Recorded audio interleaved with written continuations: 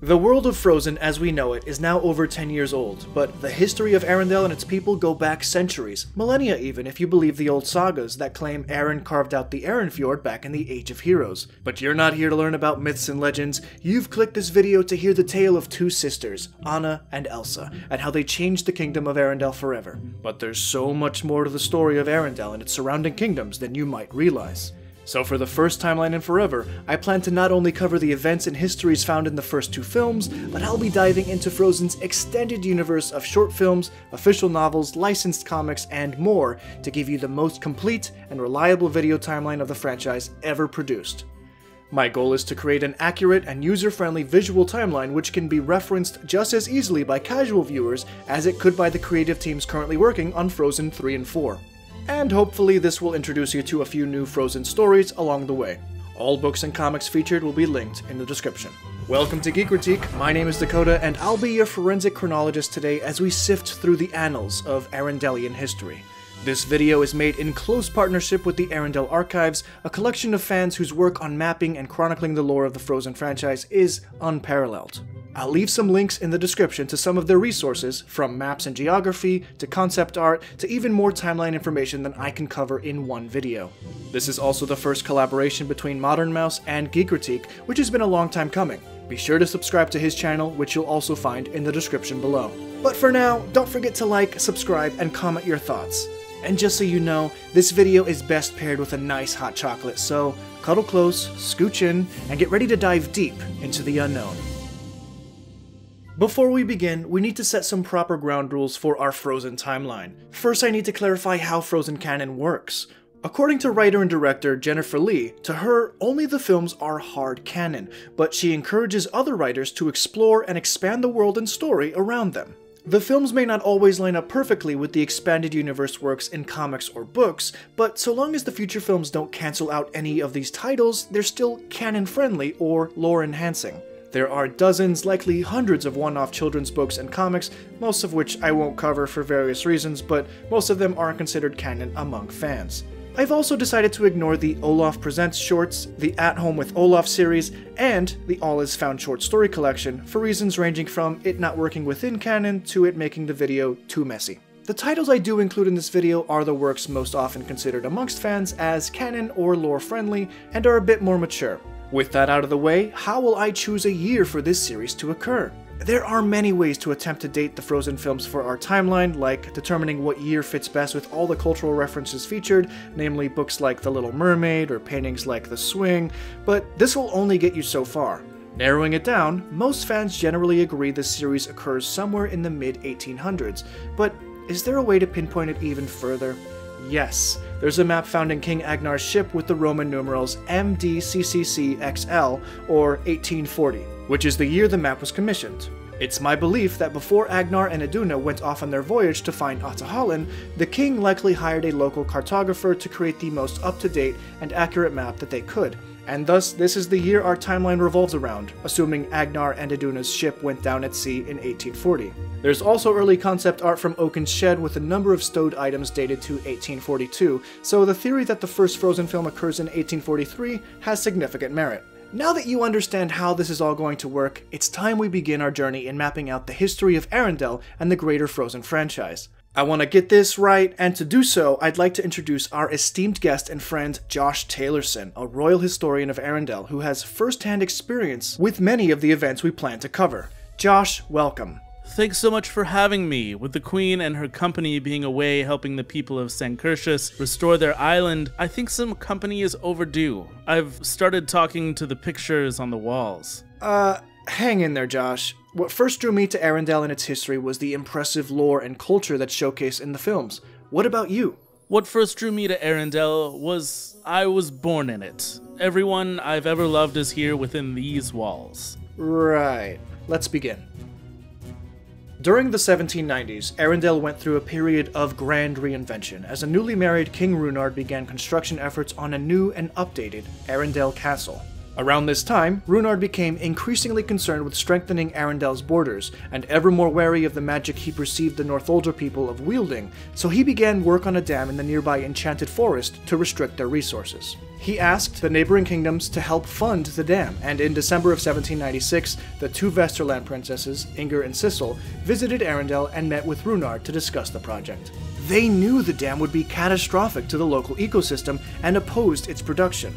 Sissel would sadly be swallowed up by a flash flood during this trip to Arendelle, and Runard was eager to blame Inger as the one who pushed Sissel into it, knowing he would not have her support on funding the dam. Ah, Sissel and Inger. Such a tragic tale. You know, it was Queen Rita, Runard's wife, who secretly got Inger out of the country unharmed after she was wrongfully accused of her sister's death. I had heard that, but what ended up happening to Queen Rita, might I ask? Nobody knows for certain, but the story some theorize is that after Agnarr was born in 1798 and the castle construction was completed in the early 1800s, Rita was so unhappy with her life by Runard's side that she left everything and asked the trolls to wipe away all of her memories. Man, it's one sad story after the next in Arendelle, but I guess for Queen Rita, that was her doing what she believed to be the next right thing. Yeah, Runard turned out to not be the great king that we all thought he was. Recently, a lot more of his bigotry has come to light thanks to Queens Elsa and Anna. Let me warn you, our history gets quite a bit darker before it gets brighter. Most of the historical information about Runard, Rita, and the Vesterland sisters comes from the novel Polar Nights, Cast into Darkness. But now we move forward about a decade to April 1812, with the flashbacks first visualized in Frozen 2. After many years, the dam has now finished its construction, and King Runard, a 14-year-old Prince Agnarr, and a retinue of Arendelle's royal guards visited the Northuldra people in the Enchanted Forest to inaugurate the dam with a peace treaty. I mean, that's the story we were led to believe all these years, but thanks to Elsa, we now know the reality is that Runard had no intentions of peace. He attacked the Northuldra leader, and a bloody battle ensued. King Runard lost his life, and the fighting enraged the spirits of nature. Prince Agnarr was knocked out during all the commotion. A 12-year-old Northuldra girl, Iduna, helped save the prince, and the two made it safely out of the Enchanted Forest with a small remnant of Arendellian soldiers and civilians. The spirits then vanished, and a powerful mist covered the forest, locking everyone out. Except for the Northuldra and the rest of Arendelle's guards who were trapped in the magical mist. Poor Lieutenant Matthias, all lost in the woods. He's a general now, did you know? We also know when this event takes place because Matthias and the Northuldra leader Yelena counted every day they were trapped in the Enchanted Forest. 34 years. 5 months. And 23 days.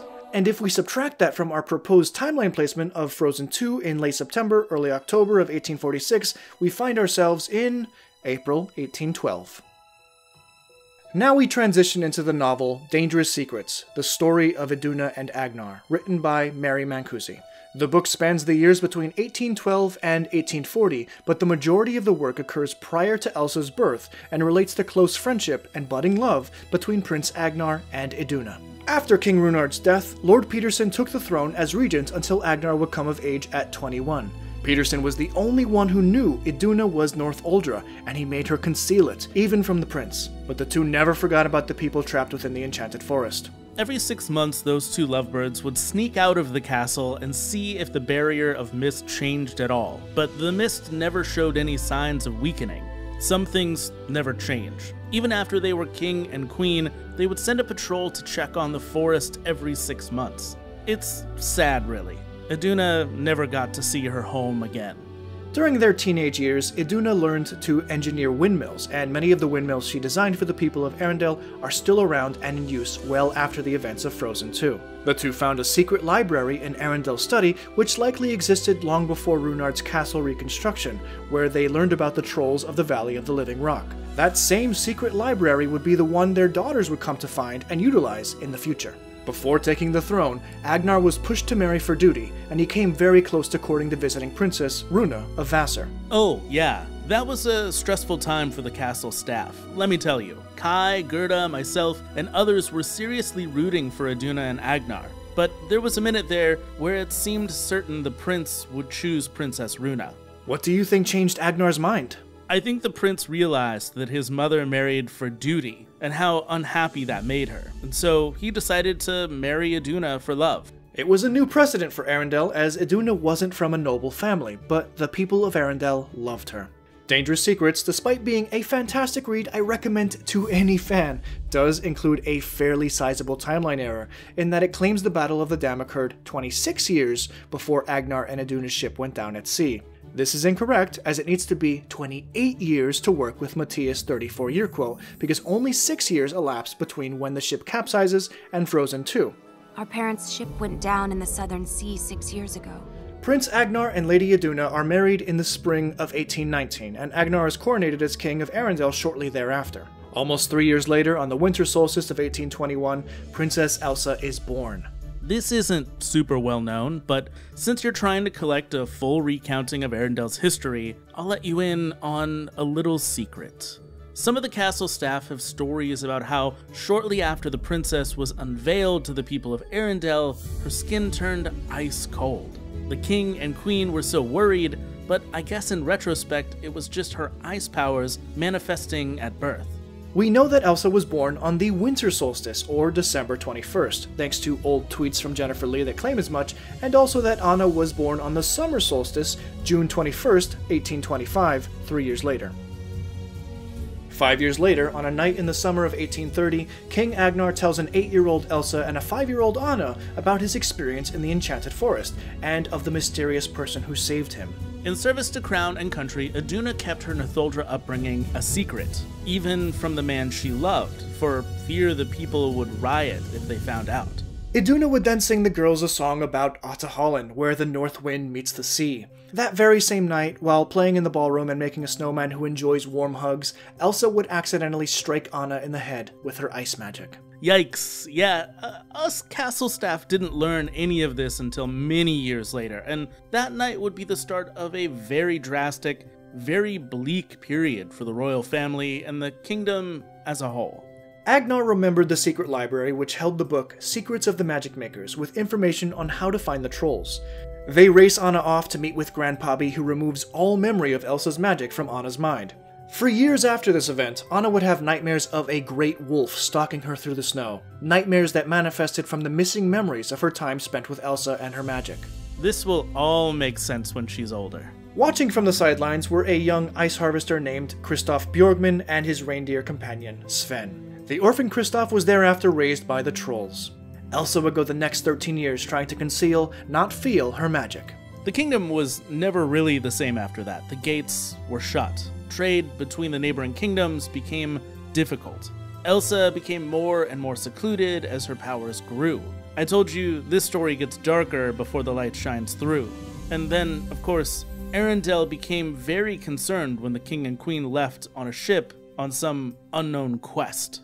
In the summer of 1840, King Agnarr and Queen Iduna would make a last-ditch effort to find Ahtohallan and get answers that might help Elsa control her powers. Iduna is 40 and Agnarr is 42 when their ship capsizes in a deadly storm. Before the ship went down, Iduna, realizing she would never get another opportunity, tells Agnarr the full story of how she saved him in the Enchanted Forest, and why she kept the knowledge of her Northuldra past a secret from him all those years. He accepted her for who she was, and they embraced one last time before their lives were taken by the sea. Yeah, it's depressing, I know. It was Arendelle's darkest period as far as I'm concerned. The kingdom of Arendelle would once again go without a monarch on the throne, until Elsa would come of age. Actually, Josh, who ended up becoming the regent in charge of the throne after the king's death? That's a really good question, Dakota, and as a royal historian, I'm embarrassed to say that those 3 years were a total blur for me. I'll have to go and find some old articles from the Village Crown, and I'll get back to you when I find out. That is embarrassing, Josh, but don't beat yourself up about it. That's simply a period of time Disney hasn't revealed to us yet. Let's move on to the main events outlined in the first Frozen film. Elsa's coronation day is held in July of 1843, and is the first time the gates of Arendelle are opened up to visitors from neighboring kingdoms. We were finally able to put those 8,000 salad plates to good use. Many dignitaries came to pay their respects to the new queen, including the Duke of Weselton, Prince Hans of the Southern Isles, as well as Princess Rapunzel of Corona. Side note, whether you consider Tangled to be a canon entry in the Frozen series is entirely up to you, but attempting to place it on our Frozen timeline makes things very messy. The Kingdom of Corona is mentioned several times in Frozen Expanded Universe titles, but the debate about whether Tangled actually connects to Frozen or whether it's just a fun Easter egg has gone on for years. This isn't a history of Corona, though. It's the history of Arendelle. During the proceedings of Coronation Day, Anna met Hans, and the two hit it off so well they were quickly finishing each other's sandwiches. That's what I was gonna say. Yeah, but Elsa wasn't happy to hear the two were engaged to each other after only meeting that day. She quite literally lost her cool. Elsa had bottled up her ice powers for so long that when they finally burst free, she unwittingly set off an eternal winter across the kingdom. Our queen really, let it go. It was the earliest snowfall on record in Arendelle. A real howler in July, yes? As she ran away from her newfound duties as queen, she set off for the North Mountain, where she created her ice palace along with the sentient snowman, Olaf. To save her kingdom and her sister, Anna went on a quest to find Elsa, which led her to Wandering Oaken's trading post and sauna. Big summer blowout? There she met the ice harvester Kristoff, his reindeer Sven, and she hired them to take her to the North Mountain. Along the way, they meet Olaf, a snowman who dreams of summer. I don't blame him. The hot and the cold are both so intense. Put them together, it just makes sense. The four of them journeyed to the North Mountain where Anna confronted Elsa about Arendelle's predicament. I get the feeling she didn't know that Arendelle was under all of that snow. Elsa lost control of her untapped power then and accidentally shot Anna in the heart with her ice magic. Elsa created the behemoth Marshmallow to chase the party away, and Kristoff took Anna to the trolls to fix the frozen heart Elsa had placed on her. Meanwhile, Hans took a group of soldiers to Elsa's ice palace to apprehend the queen, and the Duke of Weselton secretly sent two of his men to kill Elsa. Elsa survives the encounter but is taken as prisoner to Arendelle. The trolls tell Anna that only an act of true love can thaw a frozen heart. So, Kristoff races Anna back to Arendelle to be with her betrothed Hans, who never truly loved her and was using her to gain a political foothold in Arendelle. I know we've begun to welcome back dignitaries from Weaseltown in recent years, but the Southern Isles? Dead to me after what Hans did to the princess. He really did fool us all. He left her to die, but alas, there is no act of true love more powerful than the bond of two sisters. Elsa thawed Anna out and freed the kingdom from its eternal winter.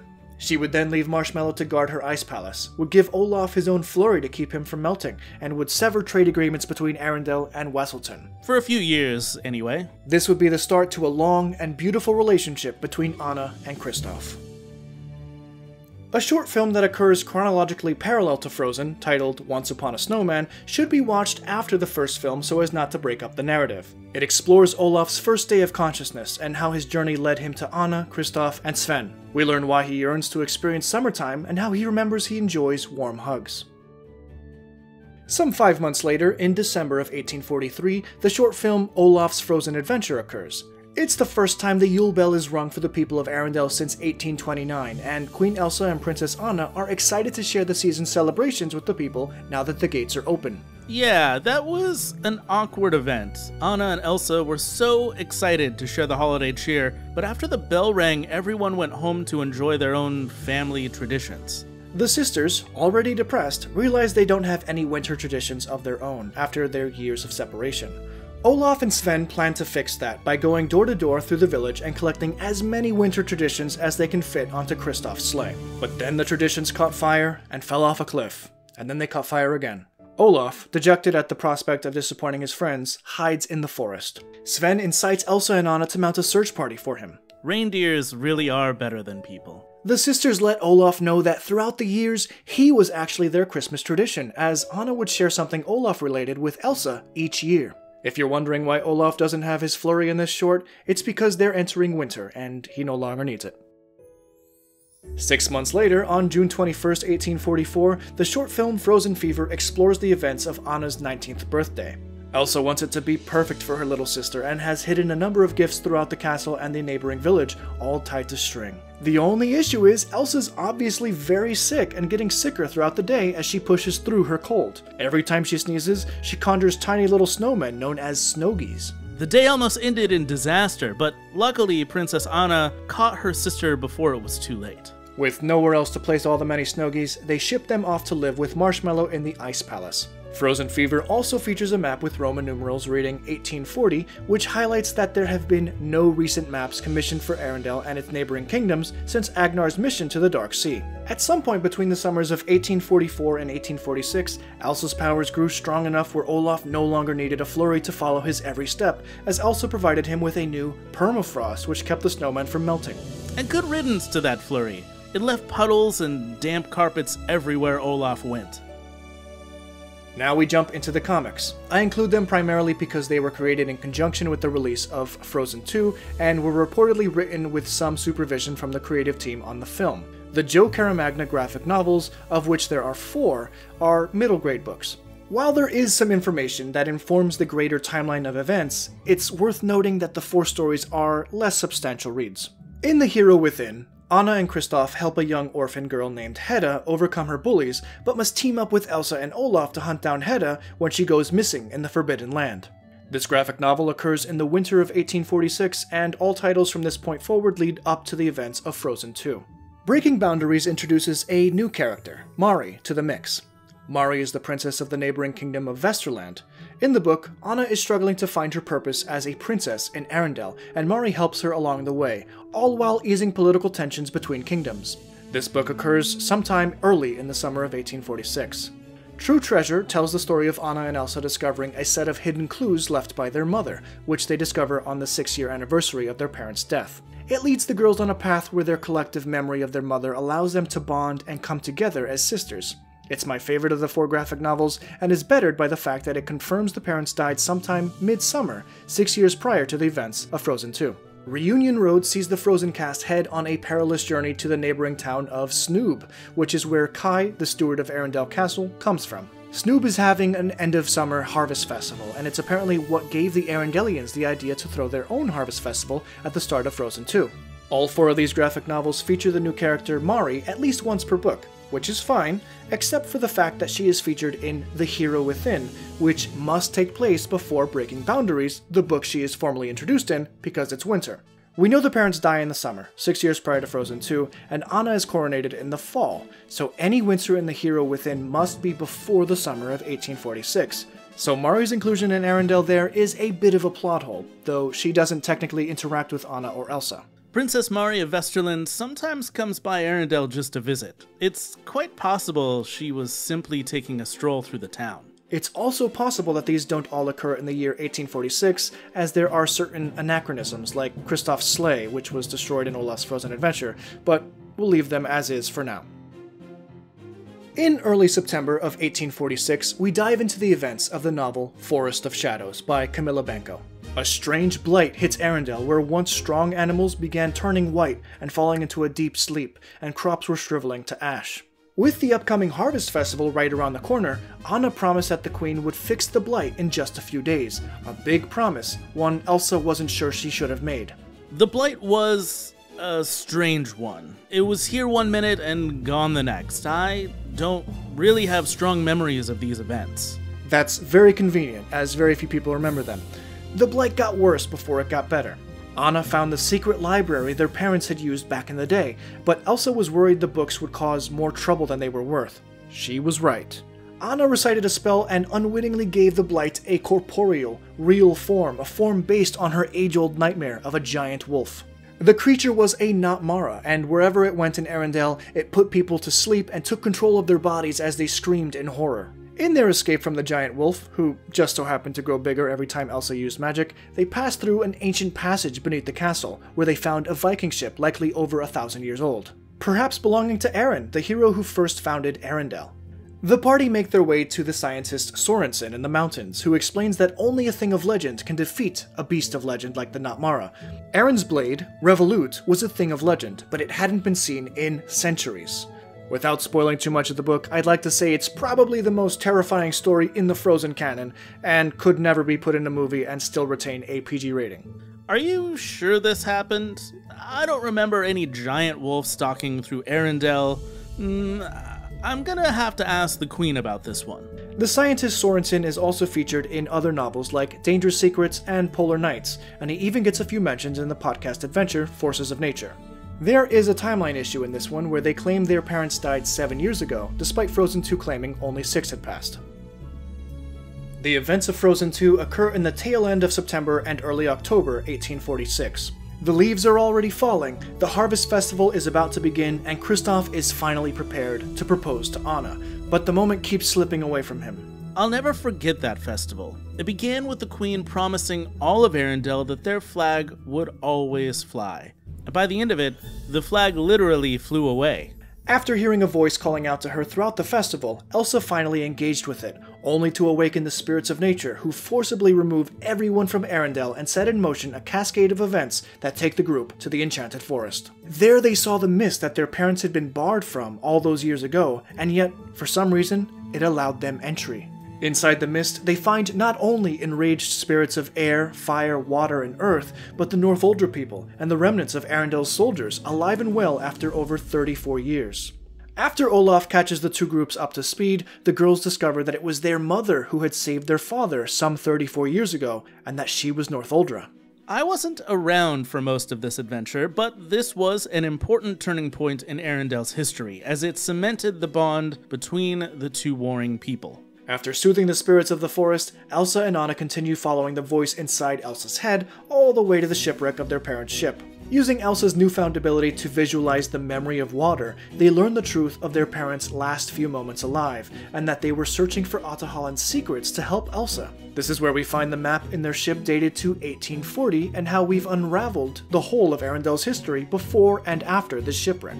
Elsa pushes Anna and Olaf away as she makes her way to Ahtohallan with the eventual help of the Waterknock, and it's there that we learn Elsa is the fifth spirit, a bridge between the spirits of nature and humanity. She also discovered there that her grandfather, King Runard, built the dam for the Northuldra to weaken their lands, and Elsa sends a message to Anna telling her as much. But in so doing, she dives too deep and lost herself, dying in Ahtohallan. As Elsa's magic fades, so too does Olaf.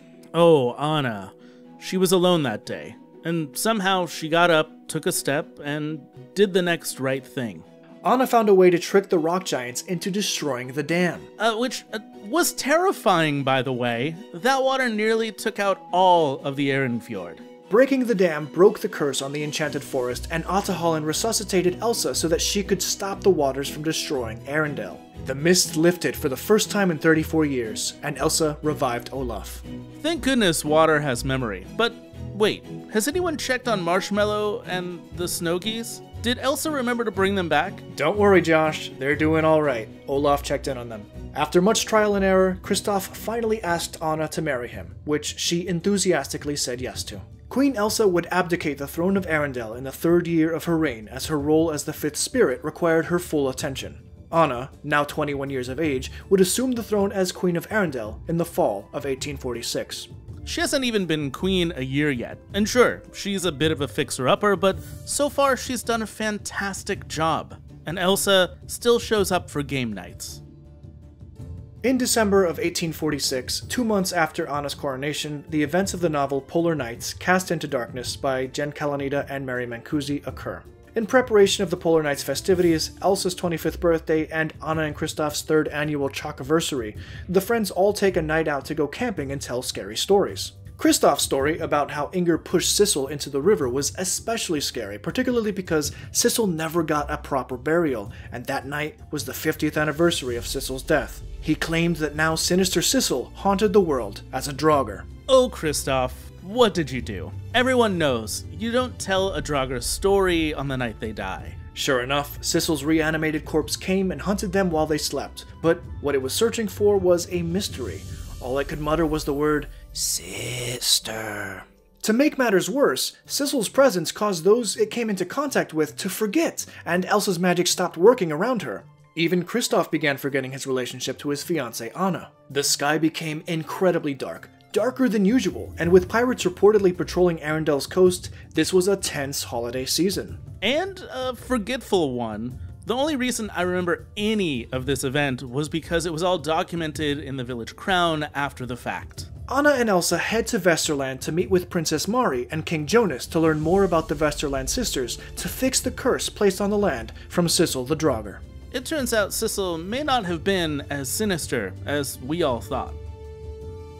The most recent adventure, occurring in the spring of 1847, Season 1 of Forces of Nature is the first audio adventure on our list. The island kingdom of Sankershus had recently flooded, and Queen Anna opened the gates of Arendelle to Queen Disa and her people while they recovered. Meanwhile, the Duke of Wesselton's nephew, Wolfgang, was in Arendelle after a multi-year apology tour for his uncle's actions during Elsa's coronation. Wolfgang was sincere, sure, but he didn't have to apologize so often. He apologized 3 times to me alone. Strange mechanical automatons began popping up all over Arendelle and the Enchanted Forest, and their origin was unclear. Their presence caused the spirits of nature to become restless, and the kingdom was racked with bizarre and powerful storms. We might have gotten ahead of ourselves with certain wrongful imprisonment, but it was all sorted out fairly quickly once we learned the truth. After the events of Forces of Nature Season 1, Queen Anna brought much of her retinue and royal guard to Sankershus to help shore up the island kingdom's defenses to prevent future flooding. And they've been gone for a while now. The castle's been pretty quiet since they left for Sankershus, but I'm so glad to have helped you in mapping out Arendelle's recent history. Thank you for having me. No, thank you for your help, Josh. With the confirmation of Frozen 3 and 4 being in active development and the new Arendelle-themed land in Hong Kong Disneyland, I have a feeling there will be many more Frozen stories to come. Before we get going, I just want to say that my name's Josh Taylor from Modern Mouse. I'm so thankful for Dakota for asking me to be a part of this. And if you want to check out anything that I do, I talk a lot about Disney movies and animation and analyze them, talk about the psychology or social situations going on around them. I talk a lot about the behind the scenes of those films. And in fact, right now, I have a video up about Frozen that features Dakota in it. So you could check that out after you finish watching this video. But in the meantime, hey, Dakota, do you want to build a snowman? It doesn't have to be a snowman. Go away, Josh. Okay. Bye. Thanks for watching. Please don't forget to like this video and subscribe for more timeline-based content. What do you think? Did we get this right? I hope we thrilled you in the way you deserve. For more info on the lore and history behind the Frozen franchise, find links to a number of resources from the incredible work of the Arendelle archives in the description, as well as a link to Modern Mouse's YouTube channel. Patreon members will find a link to download a massive PNG of our Frozen timeline graphic. Thanks guys, long live the timeline.